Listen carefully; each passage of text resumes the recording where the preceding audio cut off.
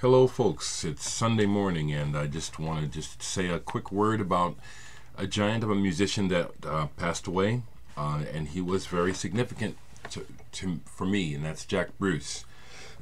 In my life I've really tried not to idolize people, but honestly as a kid the Beatles I idolized them, and then the other two musicians that I've idolized when I was younger were Jack Bruce and Peter Gabriel.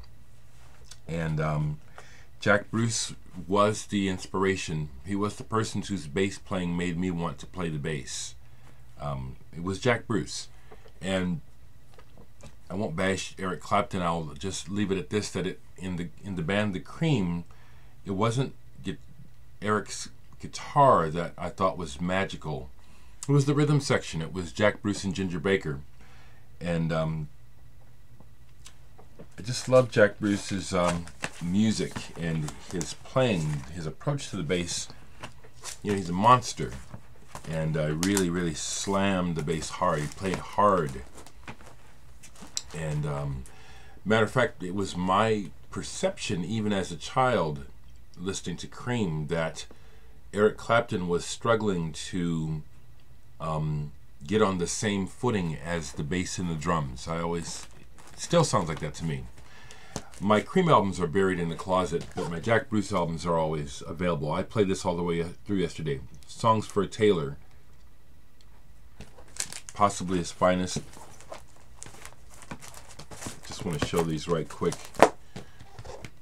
Out of the Storm. Seems like a lot of folks don't know too much about this album. 1974. This is really good. I was playing these, so they're all kind of mixed up. Things We Like on the jazzier side with John McLaughlin and Dick Hextall Smith, John Heisman. Sorry about the light there. You know, Jack Bruce came up playing the blues, English blues, with John Mayall and all those people, Alexis Corner. And you folks that follow me know that I'm not a blues aficionado. But like Jack, I had to learn how to play the blues, and it's one of those ways that you seem to earn your stripes, is to learn how to play the blues and play it well.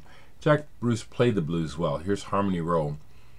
Love this album. For the longest time as a teen, the folk song on here, it was my heart song, and I actually wrote it down in my diary that I wanted that song played at my funeral. That's when I was younger. But this album and Jack Bruce still figure in real large in my history. Jack Bruce at his best, double album compilation. Jack Bruce Band, House Tricks. Even this is good. Simon Phillips on drums. I never saw Cream, but I got to see West Bruce and Lang. Those albums are in the closet, so I can't show them. And my claim to fame was, I think I was maybe 14 or 15 when I saw West Bruce and Lang. You know, I made sure I got as close to Jack Bruce as I could, stood right in front of him. And my claim to fame is that while I was singing a blues song, he was singing and playing so hard that the spit is just flying out of his mouth and between his teeth, and I got sprayed. I got Jack Bruce spit on my face, and it was like, you know, I could have died and gone to heaven at that point as a kid. His playing and Leslie West's playing was just monumental. Jack Bruce was always a consummate musician, involved with all sorts of projects that span, you know, music genres. Here's one he was involved in. Carla Bley's Escalator Over the Hill. Carla Bley, Paul Haynes.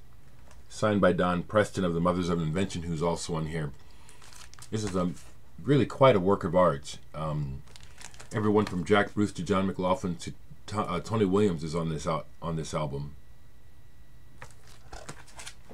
Jack Bruce also he was well involved in the avant-garde. Here he is with Don Cherry on Michael Mantler's No Answer. Really excellent. Really excellent. So keep it short. Read this morning someone had some critical words for the VC, you know, and all I can say is, you know, as much as I love the BC. You know, I accept the criticism. You know, what the man said is as true as it isn't, and you know, so if that's the point of view you want to take, and you know, it's as much true as it isn't. You know, so my thought is, you know, I've done my fair amount of bitching and moaning on here, and I do every now and then, but mostly what I attempt to do is put across, you know, a vibration that's useful and helpful, and so I just put it like that, you know.